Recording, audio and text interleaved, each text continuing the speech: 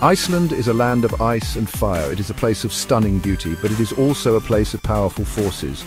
On April 1st, 2025, one of these forces awoke with a roar. A volcano near the town of Grindavik erupted.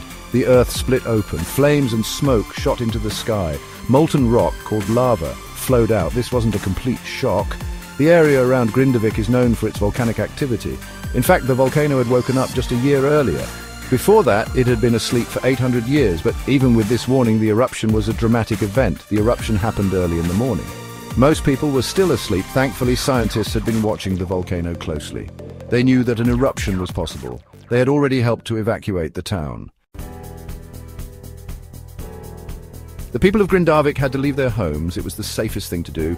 They knew that the volcano could be dangerous. They went to stay with family or friends. Some went to temporary shelters. The Blue Lagoon also had to close. This is a famous geothermal spa. It is one of Iceland's most popular tourist attractions. Hundreds of thousands of people visit it every year. The Blue Lagoon is very close to the volcano. It was too risky to keep it open.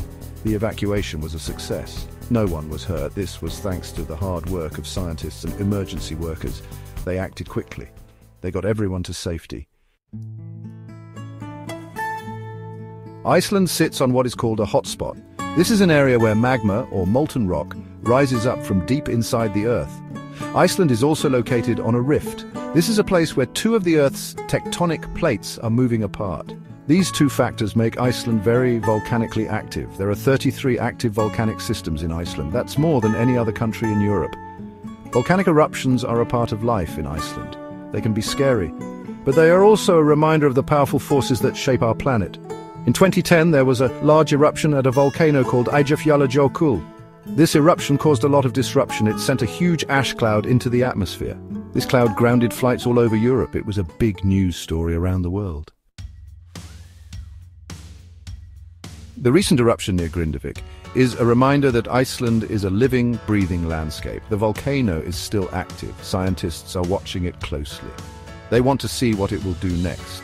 It is too early to say what the long-term impact of the eruption will be. It is possible that the volcano will erupt again soon. It is also possible that it will go quiet for a while. Only time will tell. One thing is for sure.